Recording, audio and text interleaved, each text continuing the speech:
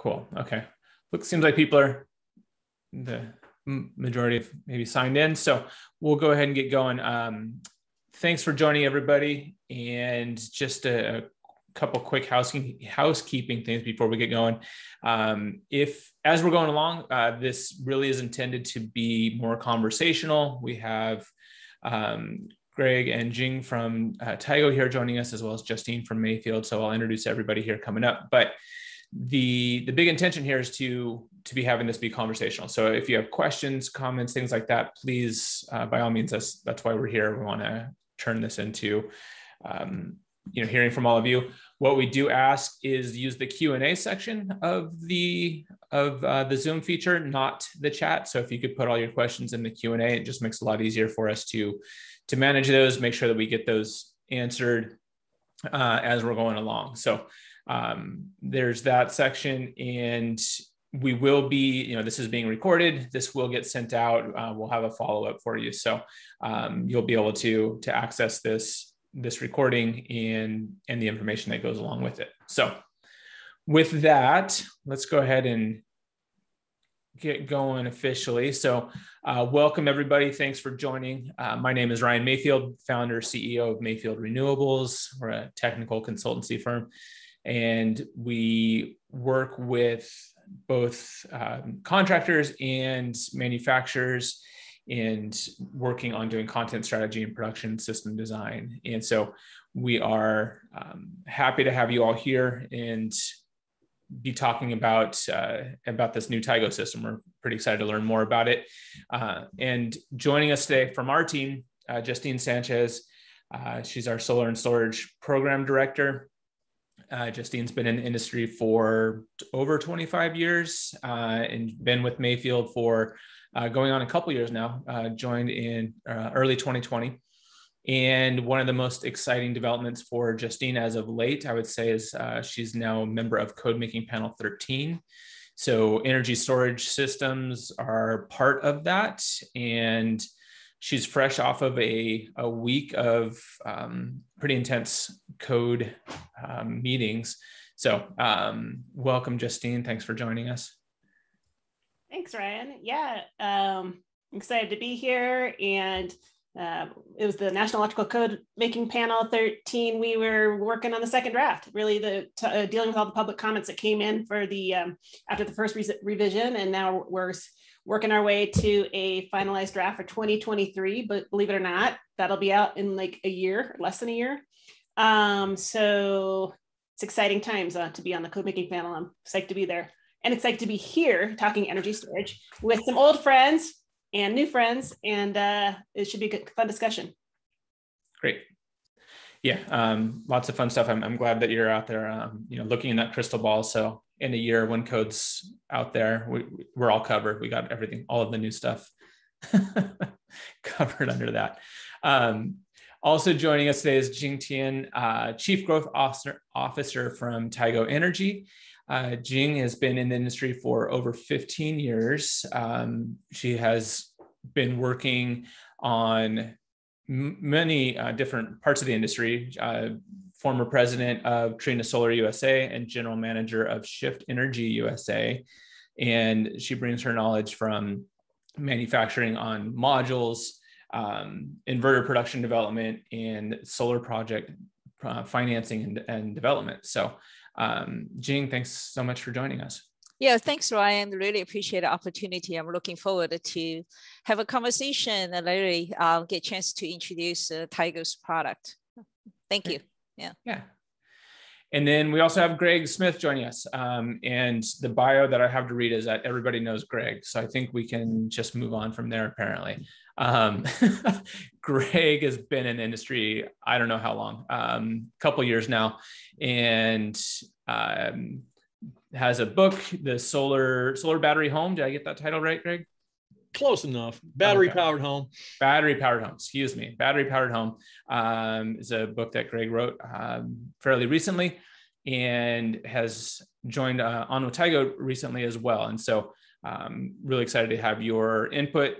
Greg's been doing training, working with folks in this industry for a long time. So a lot of knowledge there and be able to talk about the system and just kind of what some of the features and benefits. Yeah, thanks, Ryan. I appreciate it. Always good to talk to you guys. Yeah, likewise. Okay. Well, we're going to jump into this. And, one of the big things, the reasons why we're here talking with Tigo is, of course, energy storage systems are proliferating. I guess, there's so many systems out there now. And, we have so many different use cases and ways that we're integrating solar plus storage into our systems now. And so with this new system that Tigo's been bringing out, I just wanted to get an opportunity to kind of get an idea of, the system as a whole and understand it better. So with that, I'll let Jing and Greg kind of do the introduction on the system itself, and we can kind of take it from there. Yep, thanks, Ryan. So I'm going to start it with the Tigo Energy Intelligent Solution. It's really built on the Tigo's knowledge with the TS4 flexible modular power electronics. The entire system composed of inverters. It's a hybrid inverter, DC coupled with the EI battery and the ATS. And on top of that, everything is communicated, controlled, and monitored by our energy intelligence platforms. So the system we trying to do is to have all the integration with all in one. We have all the solutions from Tigo, but it still give you maximum flexibility. You have a choice of different TS4s. Battery, I will go into a little more details. Batteries are also modular, so give it lots of flexibility on the system design. So next page. So some of the key features, it's a fast install. So our TS4s only take about 10 seconds to really install the modules. So most of you are quite familiar with it. And the entire system is a be able to commission in 10 minutes. We have one of the key features we introduce is the bulk scanning process. And as some of you are familiar with Tigo TS4, you need the scan for each TS4 AO for the system layout monitoring. So we have the new feature introduced we can scan over 30 modules at once. So that really speed up the commissioning process. Next one. And the system is very flexible, it's scalable. So we use the TS4 AO or TS4 AF, depends on what you need. And also the battery is modular. So it's can go anywhere from 3.3 kilowatt hour, each modular up to 20 kilowatt hour. So that is the really give you flexibility on your system design. Next one. So Tigo is being industry leader. So we have a longest warranty in the business. We provide up to 12.8 months of inverter warranties, and with battery up to 11 years. So we have our very localized customer satisfaction teams. So we all the people will be local to support you for installation, and then we have a site specific apps and also designs to support for you. So okay, so I'll go into a little bit details on the components. So as you see here, this is one enclosure of a Tigo EI battery. So inside there's a BMS and there's 3 battery modules. So each of these components comes with a 10 kilowatt hour, but you can expand all the way up to 40 kilowatt hours. In other words, 4 enclosures, and they can be paired for essential home backup or whole home backup. Then you can also have 3 different modules to control the battery for time of use, self-consumption, as well as for backup mode. Let's take a look at the ATS next. With the ATS, we have two options. So it's a 50 amp and then 200 amp. 200 amp is coming. 50 amp is shipping right now. 200 amp should be available towards the end of this year. And both the products are outdoor rated, so can support the essential load or home load with the 11 years of warranty. So that's good. Next one. On top of that is the whole entire system will have an energy intelligence platform. So this one, it's one software does everything. So you can do the commissioning on the app, and can do the monitoring as well as the system control. And this module shows it's on the website, web view with the fleet management. It's configurable with the look of the fleet management, and you can also configure the alerts with the system, depends on your needs. It's really to empower our installers to have an entire view of the system and be able to reduce your OEM cost.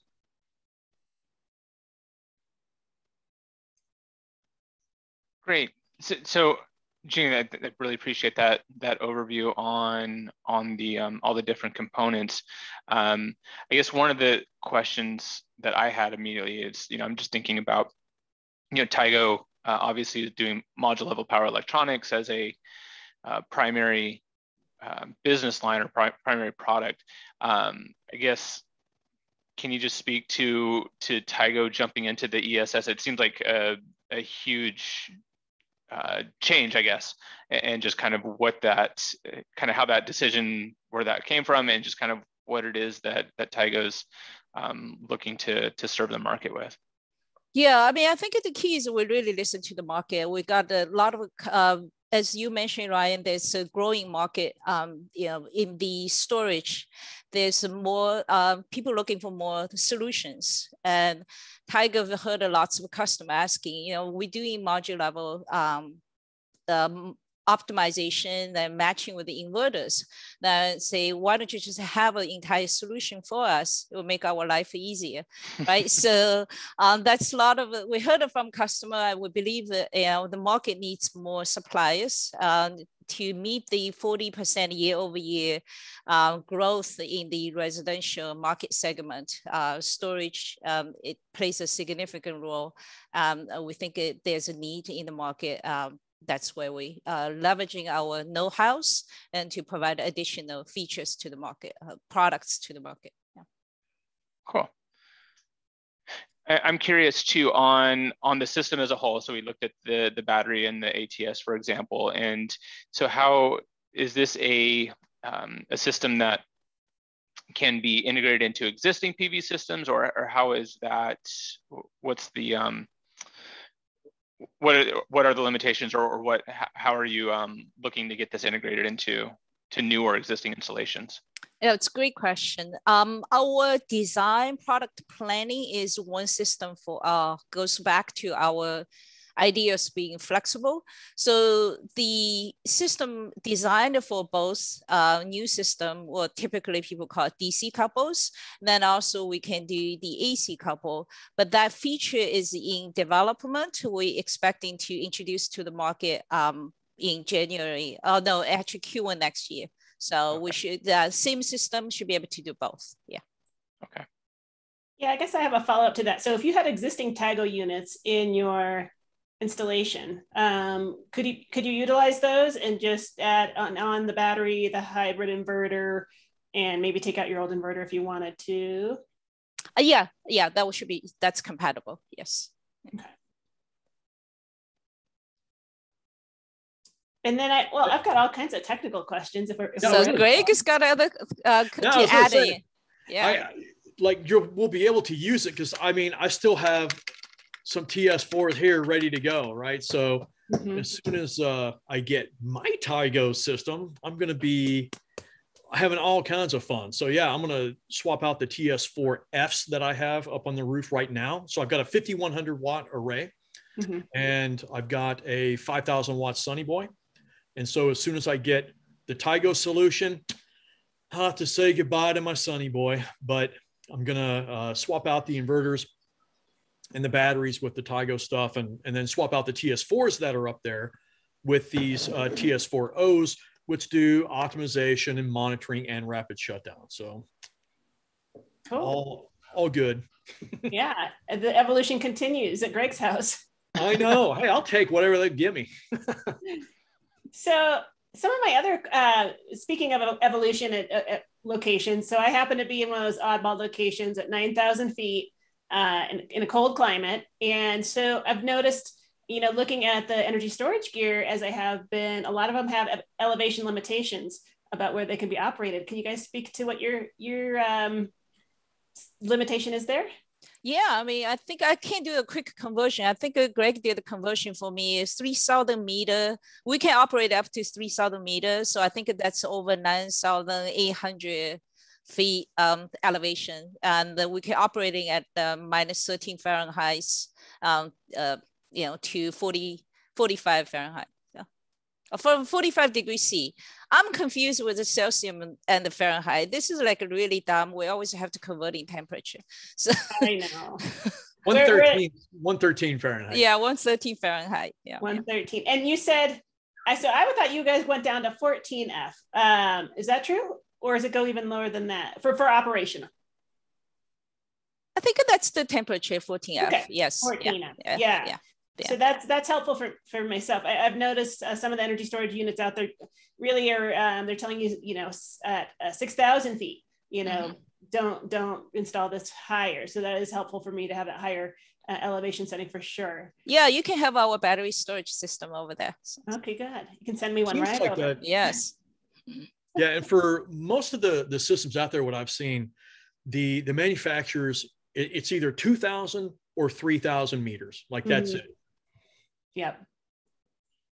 And then I guess the other question I would have, so with the ATS, currently your solution, the one that's available now is the 50 amp option. So that would say to me, that would be for a system that's not doing whole home backup. You've got basically a specific backup loads panel that you would be operating off the ATS, not trying to do your whole house, but moving forward, you guys have a 200 amp solution coming up?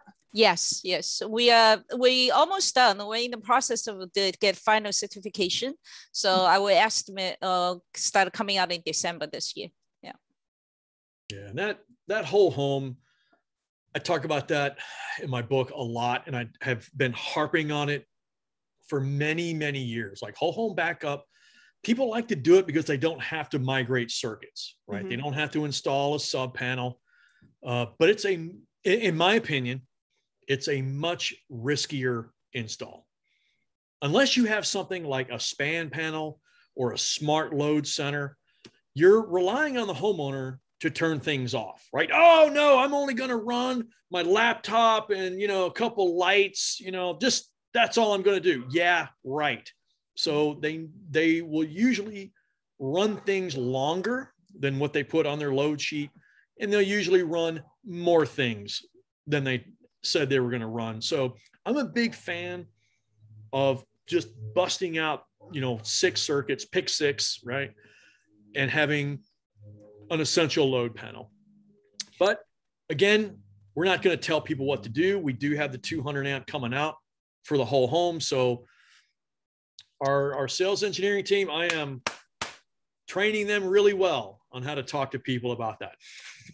So that leads me to a follow-up question, and I don't know if you guys can speak to this or not, but load management, would that be a part of your planning forward with equipment that's integrated already into Tigo, or is that something you can't speak about yet? No, I think it's on the roadmap. I mean, I think, we really look at a home automation, autonomous home over time. I mean, this is, home, smart home load management. I think that's very much is on our roadmap, but we do want to focus on get the basic system do it right at the first place, rather than trying to adding lots of features, right? So that should be coming, in the near future. So, yeah. Yeah, that's great to hear. I mean, I guess one code thing I would say, moving into 2023, like right now, we can design systems to just have enough capacity to just cover the largest single load. But moving forward into 2020, that's going away. And we're going to have to go by the 702 rules, which tells us we have to either have load management or enough capacity to carry the full load. So I'm glad to hear that that's on the roadmap, because it's going to be an issue code-wise coming up. Yeah. It's like and that comes from the generator side of things, right? Like they're like, oh, well, we want battery and all that to act like a generator. It's like, come on, man, like give us a break. But yeah, whatever. Well, there's always a way around that, but we'll get it. And just I'm looking here in the chat, or I'm sorry, the Q&A, and James has a really good question, Jing, that I think you'll really like to speak to. Sure. It's about talking about integration for the EV charging and vehicle. Exactly. I mean, I think again, just as mentioned earlier, asking, it's a great segue to Justine's question. I think it's on the roadmap. I mean, I think what we need to do is, as I said, we got to get our inverter battery system work well, and our 200 amp ATS that is built with the room for expansion for adding generator, adding EV chargers. There's a lot of development in this area, so we definitely we'll be working on it in our future roadmap. Yeah, it looks like there's a lot of good questions. Anyone else on here? Any others that we want to? Yeah, I was going to actually go backwards a little bit. Okay. Because you guys were just talking about it, and hopefully I was following along. And Greg said he was going to talk about code all day long, so I'll bring up the code question here. Russell did ask the question about sizing backup power based on total load versus largest load, if ever, and the reference is 710.12a. And so I guess, Justine, you may have some input on that, and Greg, I know that you probably do as well, just having been around that and how to size the system properly. And Justine, you had mentioned something about maybe 23 looking down the road. Yeah, so I don't know if that's so much a question as a comment. He's right now, and it's going to get harder. Right now, this is actually the easy thing. Power must be equal to or greater than the largest load, and so you got to look in your panel, and because we're allowed to go by 710 rules, if we're operating an energy storage system in backup mode or island mode, according to the code, we can go by 710. And as long as our inverter capacity, kilowatts, is, or amps, I should say, is large enough, can supply that single largest load, we're okay by code. Moving forward to 2023, they're going to be that ability to, that language about in island mode is going away. So 710 is just going to be about standalone systems. And we're going to be forced over into 702, which changes that to being, we have to actually have load management or sizing our capacity for the full load of the panel, really.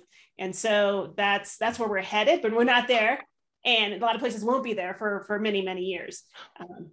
That almost sounds, I mean, I remember having challenges with AHJs way back when on standalone systems. And there was something in 690 back when battery stuff was in 690, talking about how you didn't have to do that essentially. So maybe it was the 710 where we were getting away with it for years or something. So that seems like that could be a huge challenge coming up. Yeah, it's one that, it's a head shaker. Justine, maybe you can smack some sense into them, because it's just like it makes this asinine assumption that when the grid goes down, everybody, their first instinct is to run around and start turning all their loads on, right? And so I don't know, it will make it harder on us, I think, if that does go through. But there's always a way around it. It's just going to take a little more planning, and it may force people, as I said earlier, to bust out those essential load panels, which is not a bad thing. Right. Exactly. I mean, they do make sense, so we don't overtax our batteries. We use a lot more power than we think we do. So it's the way we've always done it. So it does make sense. But with load management coming on, I mean, I think there's a lot of new tech solutions coming along here. Yeah, indeed. Yep. Yeah, that's true. So another question specific to, and this was Russell asked this one as well. So when used with the TS4AO, does it change the algorithm during the period of peak generation given the ability to capture excess DC current? to charge the battery versus clipping. So I guess that's for the new system, are you able to, instead of seeing your system going to clipping, are you able to capture that? Yeah, that's a good question, because TS4AO, I mean, the short answer is no, it doesn't change the algorithm at all. But, just expanding a little bit on that, a TS4AO is module level optimization. It's really to, if you have a shading, if you have a mismatch in the strings, allow you to maximize the production of the system. And if you actually look into our Tigo monitoring platform, we also captured the information on the reclaimed energy. Say if the energy would have lost without a TS4AO, and show you the amount of energy gain with the TS4AO. In terms of excess, DC current, excess energy production during the day with the battery, that is the battery operation mode, then we can use the access, control from inverter and battery to have excess energy charge the battery. So that's, time of use or consumption, self-consumption mode. Great. So Robert put in the chat, he was asking about having Jing just discuss the opportunities around contractors using fleet management to grow service and maintenance business lines. So I guess with this, we have on the screen here still the energy and intelligence platform. Is that something that the contractors could be using for both their PV systems and their storage systems to help kind of that whole service line of business? Yeah, I think it's great. I would welcome Robert to take a look at our platforms. I think Lucas can probably post the links here. What does is actually depends on the system you install, right? So it can give you all the way the module level visibility of each system performance. And then also can give you, if you don't have the TS4AO installed, but does give you entire system view, and give you entire free view of the system performance. In there, you can set up the alerts, how you want to be notified, and also give you additional system performance comparison. Depends on level of monitoring subscription you get. If you get a premium, we have the entire lifetime of the system performance. So allow you really give you all the data, analytics to be able to look at the history of the system performance in a lot of ways, can help you remote diagnosis the system.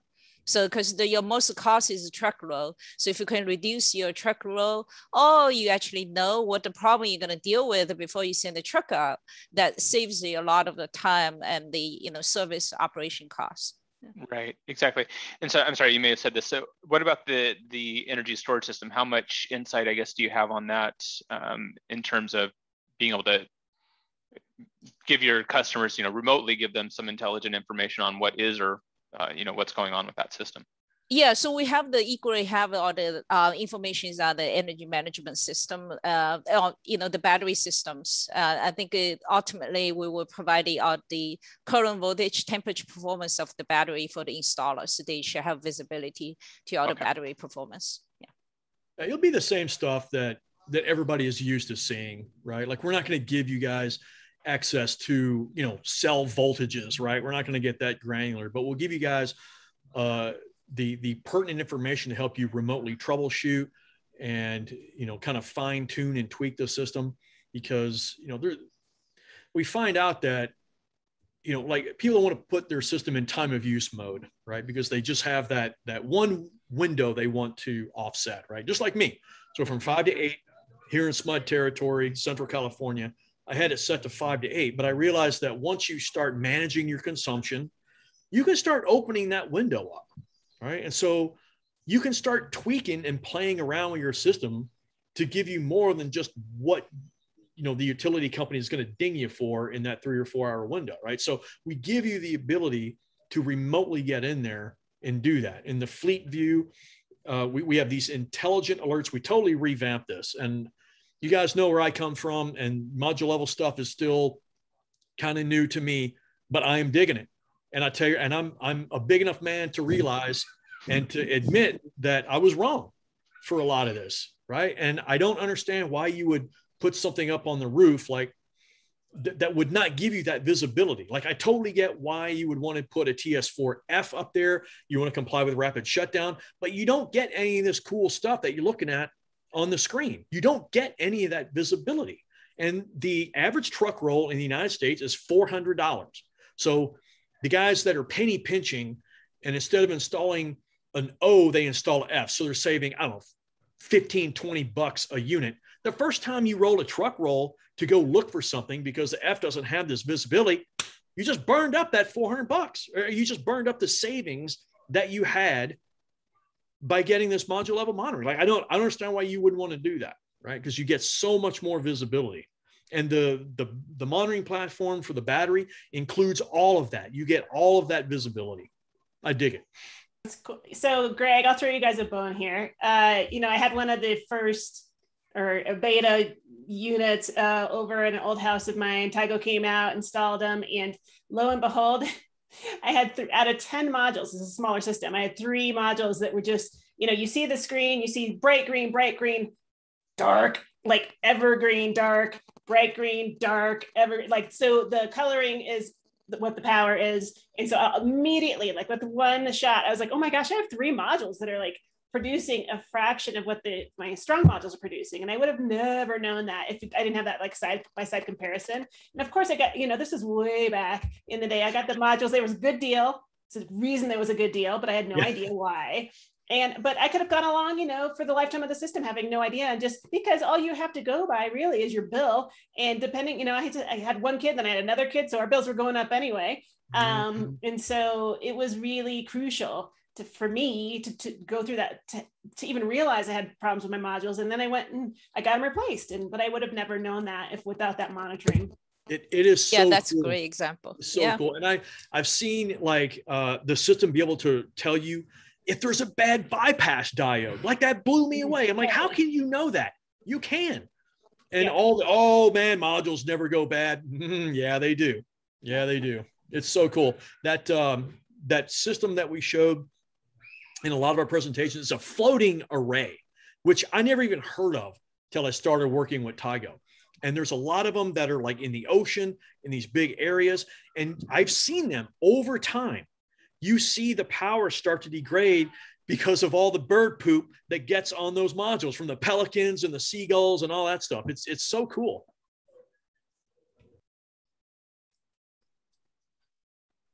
So we have any more questions? I got to look on the board here. Yeah, no, there's a question. It's definitely not a Tigo specific question, but it's, you know, asking about reliable tool to model large PV and energy storage systems for self-consumption. And I guess I will throw that over to Jing and Greg. Just curious if you Tigo are doing any of that, or, you know, working with your customers on the modeling side. You know, we can speak to it a little bit ourselves as well. And actually, I'm going to go back to just kind of showing this prettier picture here, so we can reference some of these components as we're talking about them. Yeah, sure. I mean, I think I can probably just talk briefly. I mean, we do have a system sizing for string sizing, as well as you know, estimate on the battery size. But really, you know, it's pretty preliminary. I think, you know, there's obviously lots of tools out there. Ryan, you probably know a little more about it, but we are working on that to, you know, providing a Tigo specific to really design tools to make a customer's life easier. So, yeah. And I think what the question was getting at is like, do you have something like PV Syst or helioscope, right? Something that will be able to model the energy storage systems along with solar. So there's a lot of great tools out there that can model solar. Those tools have a little catching up to do when it comes with adding energy storage systems to have a good predictive model. I know I talk to Paul Grana every once in a while from Helioscope, and I know that they are working to be able to get something done like that. Something that's as accurate with the batteries as it is, you know, already with just the solar stuff. So I don't know. Justine, Ryan, maybe you guys know of something? Well, we use, I mean, in most of our systems, especially when we're looking at for resiliency, projects, we're using Homer Grid, and it's a very complicated tool, and it takes a bit of working with, but it does allow us to look into those the money savings, if you're using a generator in the system, the fuel savings, and there's a lot of different layers to that program. So that might be something, although it doesn't, I mean, that they were asking about large scale. I don't see you guys going after the large scale market currently. This is home scale stuff. Yeah, good catch. Yeah, that's a good point. Yeah, that's very good point. Well, yeah. And I would throw out there too, Energy Toolbase is a good tool on the modeling side, especially on you can use it on the larger scale for sure. And the resilience aspect and using multiple power sources is the tricky part there. And so I would say that the two that we've seen the most are Energy Toolbase and Homer as kind of those modeling type programs for that. And Homer is good. I mean, it is as detailed as like that SMA Sunny design when you start doing like off-grid village electrification projects. Yeah. But man, you need to take their little training classes. Otherwise you won't know how to do any of it. Yeah. But it's awesome. Once you learn how to do it, it'll pump them out. So, yeah. Absolutely. It's like that. I like that top question too about, I mean, are there any plans for three-phase development, or are we sticking with the home scale? Tigo's been very successful in the CNI business. So, I mean, we're clearly going to continue to evaluate in the market and see if there's a need, for us to really have an additional product to support that market segment. Yeah. Yeah, I mean that's where the money is, right? So it just yeah, it lends to that's where we're going to go, eventually, right? There's a good one here, the minimum ambient temperature for exterior battery install. So the battery is NEMA 4, as well as the inverter, as well as the ATS. So even with the most antagonistic, strictest, AHJ out there on where you can place these things, outside is, for now, against a structure is still okay, right? So we go from -14 to +13. Mm-hmm. Plus 113. Yeah, what did I say? Well, are you talking C or F now? No, I always try to use F. Okay. So yeah, 14 to 113. Yeah, maybe I should learn to I keep switching C and F. That gets me very confused. So I wish we would go. Or the United States could just join the rest of the world. And I agree. Seriously, man, let's get with it. Inches and centimeters. Yeah. I see next question about a SunSpec open source. Yeah. Go ahead. Let's read the question. We just got reminded that the participants can't see the question, and so it's helpful if we read them out loud. I'll read this and then you can answer it. Sure.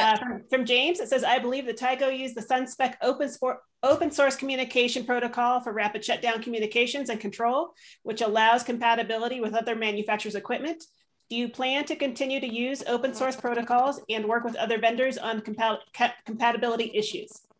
Yes, I mean, the answer is yes. I mean, I think that is our, basis our business philosophy. I mean, we want to be flexible and compatible with all the suppliers. Today, I actually don't have a number off my head. Sarah knows everything. We have literally hundreds of inverters compatible today. We continue to do that. If anyone got new inverters, like to talk to us about the compatibility, we conduct all those testings for TS4AO as well as the TS4AF, that it will be continued to supporting that. I guess. Yeah. Oh, go ahead. I was just along those same lines. That question made me start thinking about just rapid shutdown in general. Of course, everybody's favorite topic, I know. But I guess, can you speak to the rapid shutdown, like the initiation? So now we have, we're not doing just a grid tie inverter where loss of AC can be the initiator here. Loss of AC for this type of system is what this was built for. This was, to do that. So can you speak to, what does that initiation look like? Do the installers have to do something separate? Is there a different switch? How do you guys handle that? Yeah, we need to install a different switch. It's I jokingly call it a mushroom button, right? So you put in that in the circuits, so which you initiate that because depends on in which circuit, if it's on the grid mode or if it's in the backup mode, the inverter will respond either way and initiate the rapid shutdown. And we provide that in that the switch. package, yes. Yeah, it's that red push button. Sure. You know, we called it chicken switches, but yeah, we give you that. You just have to run 2 wires into the inverter. We give you the little Phoenix male adapter, plug it in, and good to go. Okay, so it's just it's a contactor that tells the inverter, hey, I'm actually in a mode that we need to be turned off, not actually. That's right. Yeah. Sending power. Okay, nice. I had another code question earlier. You know, the the ESS disconnect that's part of 706 that's, you know, really points to, I mean, there could be a couple of solutions, and I was looking at your gear to see if there was a way, because there are some existing DC disconnects. It looks like one's on the battery unit itself, and it looks like there's one on potentially the inverter, but it's what do you recommend for that external, you know, it has to be outside the home for 1 and 2 family dwellings, lockable. And so Greg, what would you recommend? How would someone deal with that compliance? Yeah, so we do not have if you look, well, I don't know if you can see it there, but on the left side, there's a little compartment that opens up with 2 Phillips screws, right? So you just open it up, and then that's where the battery on-off switch is. Well, that's not lockable. It's, you know, it doesn't comply, right? So you will have to put a separate DC disconnect between the battery and the inverter, and then that will go wherever code compliant, whatever your AHJ. I mean, I don't know how. There's thousands, right? Maybe even 10,000 AHJs, so I can't keep them all straight. But the code is pretty clear on that. So we will always recommend, and our sales engineers will recommend, putting a lockable blade disconnect between the inverter and the battery. Okay, that's helpful. Clear cut. Good to go. Yeah.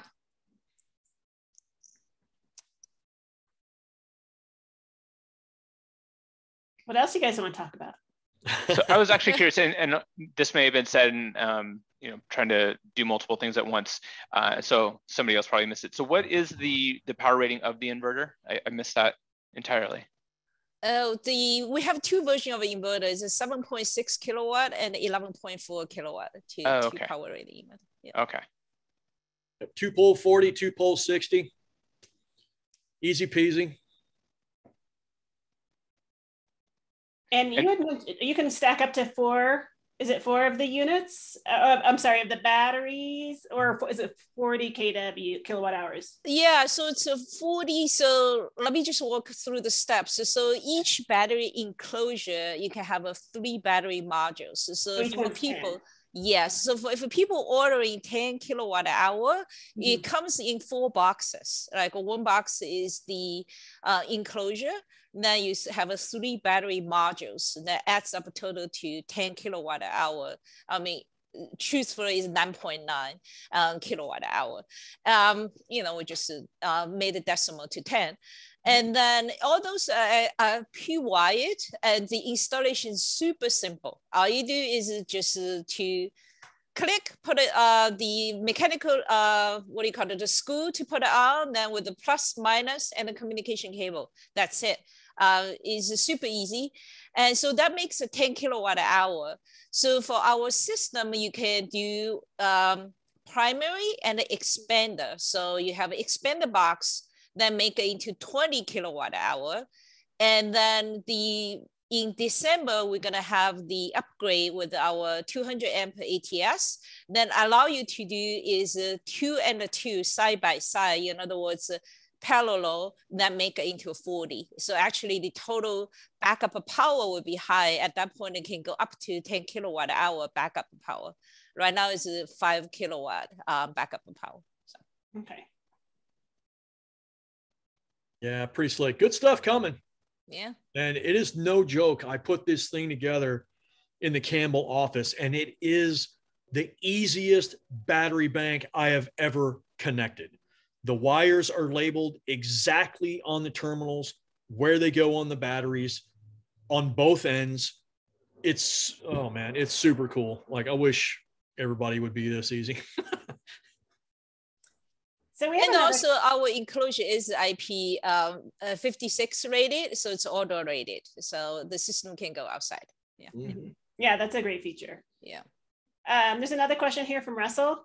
Is there a relay built into the battery to allow for a low voltage switch versus a DC disconnect? Greg, No. do you know that one? Yeah, no, there isn't anything on the boards, but I'm writing all of these down because that is a great feature upgrade.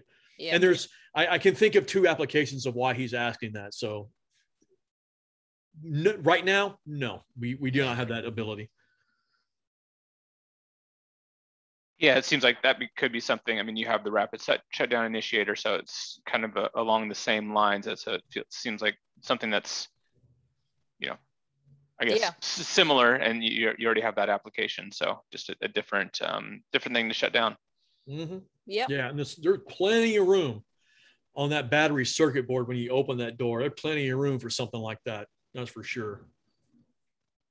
And when did you say that the was for your AC coupling possibility? Was that do you have a timeline set for that? Yeah, we're looking at the probably end of the Q1 to get into the market. It's really, we need to do a little bit of hardware upgrade and some software upgrade. So it's just the timing. Yeah. And I guess, do you foresee any particular manufacturers that you immediately would be compatible with? Or I know you guys have worked a lot with other manufacturers with your rapid shutdown gear. It would seem in principle should be compatible with all the inverters, as long as can respond into grid forming information, right? Because our inverter needs to do grid forming, they can respond into our frequency, then it should be able to compatible. So I mean, and that's the beauty of AC coupling, right? It doesn't matter what existing inverter is installed, you just put the AC coupled compatible ESS and it'll work, right? So as long as that existing inverter operates within the UL 1741, 59.3 to 60.5 hertz, then we would be able to turn that thing off when the grid is down, if the batteries are full and there's excess solar. Yeah. So, but on the flip side, this is what I've run into. Not all grid-tied inverters can, or like the synthetic grid produced by a battery-based inverter. So we've had to actually swap some units. I won't call anyone out right now, but that's something that we've run into. Just their tolerances are just too tight and don't like the synthetic grid. To keep it operating. You could shut it down, no problem, but it's just going to stay shut down. Right. I mean, I think it's a good point. We probably should look into a little bit more details on the compatibility. Yeah. And that would definitely be a conversation you have to have with the inverter manufacturer, right? Because I mean, we don't do anything but make, just like any other battery system, right? We just make a grid, and some inverters, and I know exactly who you're talking about, get a little touchy with it. So yeah, that's definitely a conversation to have pre-sale. And yeah, I get it. Is there any plan or thought of having, Tigo working with some of the manufacturers so there's some direct communication there, or is that just a non-starter with the other guys? And I've run into this with the 2 previous companies that I've worked for, right? And it's difficult to do do that, right? Okay. It's difficult. Yeah, I mean, because you've got 2 different protocols, right? There's 2 different types of communication or more, and they have their own way of doing it. And it's like, well, we don't want to have to modify our parameters, our algorithms, our hardware, our software to work with just this one person. Sure. Right. And I'm wondering if there's just a little bit, these inverters that don't work with anybody else's a battery system, but they'll work, that particular manufacturer also makes a battery. And I'm wondering if they're kind of driving people toward using their battery solution in their architecture instead of having an AC coupled with a third-party inverter. You know, I don't know, but that's always my conspiracy theory, tinfoil hat on there. But gotcha. Got a couple more questions. Which one, Ryan? Yeah, we can ask. I mean, Lotus was asking, and this goes back to the disconnect questions. Is it possible to have? The question is, rather than two separate disconnects, why not provide an AC disconnect that shuts off both the main AC and the DC wiring of the batteries? Is that a possibility? Lotus, man, good to see you. And I figured I'd get a question like this from you. I am not aware of a disconnect that's both AC and DC rated that would have the terminals to be able to do that. Sounds like a good idea, but that sine wave just doesn't play well with that square wave. Yeah, and I've been seeing or thinking of some older inverters where it seemed like there was one switch that did them both, but it felt like it was one mechanical switch that was operating two different switches themselves. So yeah, and I think that would be a redesign of the inverter, the battery enclosure as a whole. Yeah, and that kind of leads into the previous question. Well, why don't you have something on the battery that you could hit and it would turn it off? So it doesn't seem like that far-fetched of an idea. It just may not be a single, blade disconnect, but maybe one single button or two, depending on what you want to do. Yeah, I don't know. I wrote it down. Like that's a beauty. I get to, the engineers here at Tigo. I tell you, man, I like working for them because the German engineers I'm used to working with are very, I love them to death, a little hard-headed, but these Tigo engineers, they're a lot more open to suggestions. So yeah, I'll flip that by them.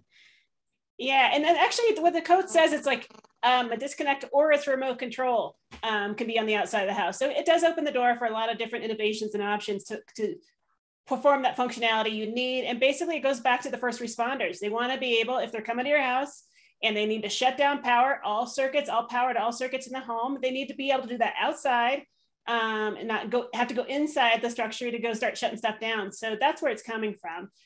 Thankfully the code realizes, the code made that rule, but they also are opening those possibilities for different options to achieve the goal. The other question that's coming up also goes back to code, and I have a feeling Greg's not going to like this one.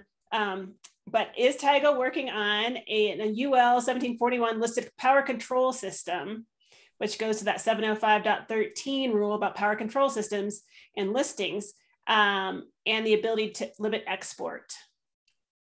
Yeah, and when I first read that, I wasn't thinking of like the ESS off grid. I was thinking of like somewhere like Puerto Rico or Hawaii where they're not allowed to, export into the grid. And I'm pretty sure our meter allows for that. Jing, I'll have to lean on you to see if that function is available. Yeah, the function is available for the inverter because once you have the system comes with a 2 meter. One is a production meter, which is integrated RGM inside the inverters. The second one we actually also offer, we set the energy meter, so which measures the net energy production. So with that input, we can control the energy, total energy export to the grid. We can have a net zero export functions for the inverter, can control the production of the PV system. Yeah, that's a good question, Russell. I'm just not sure which application you were referring to, but yeah. And I guess I'll give you another little view to the crystal ball. That power control system stuff is going to be in 2023. It's going to be really more under energy management, and it's going to be dictated by 750. Although there's some microgrid stuff that'll stay in 705. So that's an area of much development when it comes to code, I have to tell you. And so stay tuned. Okay. Yeah. Oh, okay. So yeah, Russell's saying out in Massachusetts, man, they're always the first ones to jump on the very first code cycle. Yeah, they're all over it out there. Yeah, I read you loud and clear, Russell. I do. Yeah. So there's another question. Oh, Tor, Alan. I remember Tor. I go way back with Tor. Many years in the industry. And he says he's getting here late. Well, now. And he says, this question has already been wondering, has anyone discussed situations yet where the setup is providing grid services in a virtual power plant model? Yeah, Tori, good to see you. I know we're connected on LinkedIn. You show up on my feed a lot, so thanks for coming in. Right now, we're just focusing on residential applications. There may be virtual power plant stuff in the future. You know, VPP, as you know, the company I previously left was heavy into that area with VPPs. So I don't know, Jing, if you could provide any insight that I may not have. No, I mean, short term, we don't have a plan for VPP, but we understand the market is towards that, and the aggregator distributed power, the VPP is, you know, pretty important feature, especially for people looking at the additional revenue streams. Yeah, I hear you loud and clear. So definitely we're putting out our roadmaps. Yeah. It was, I think it was just today, CalSO sent something out about, there's something like three quarters of a gigawatt, I believe, of energy storage systems in California alone, that they're just kind of saying, hey, we could be tapping into these energy storage systems if there was a funding mechanism, some support there that help the utilities offset what they need to offset. But right now, we just don't have the kind of the infrastructure in play to make that happen. But it's, we're starting to get a lot of battery systems out there, especially in California. Yeah, definitely. Yeah. And it provides a great resource, right? Instead of having to turn on some dirty peaker plant, we could just yank off of these energy storage systems. But it's a really complicated process, right? You have to have, again, it all comes down to communication, right? And I'm not talking about like us to the utility. I'm talking about the actual protocol between the equipment and the protocol the utility wants to use to control all that demand management. Like it's a huge effort, not impossible. We see places like Germany that are already doing that. But I mean, they're the size of Texas and we're like, that big. So it's a challenge, but it'll probably start in California like these things usually do and then head out. Well, great. I really appreciate it. Jing and Greg, this has been great. It's been a good conversation. I'm glad to see the Tigo solutions, and was really happy to hear, learn more about that. So really appreciate you joining us today, everybody out there. And, just want to let you all know that, Mayfield, we do provide education, design, and development and content development services. So happy to have you come check us out at mayfield.energy. There's, mine and Justine's information's there. Justine does code classes as well, specifically around ESS. So some good stuff that we can work with you all on. Jing and Greg, your information's there too. So hopefully people have specific questions, you can reach out. Yeah, thanks for everybody. And we'll get the recording out to you all as part of our follow-up. Yeah, thank you. I appreciate the opportunity. Yeah, it's been so cool. I always like talking to you guys. Good to see you. Great. Likewise, Greg and thanks. Jing. Great. Thanks, everyone. Thanks. Y'all take care. Okay. Bye-bye. Bye-bye.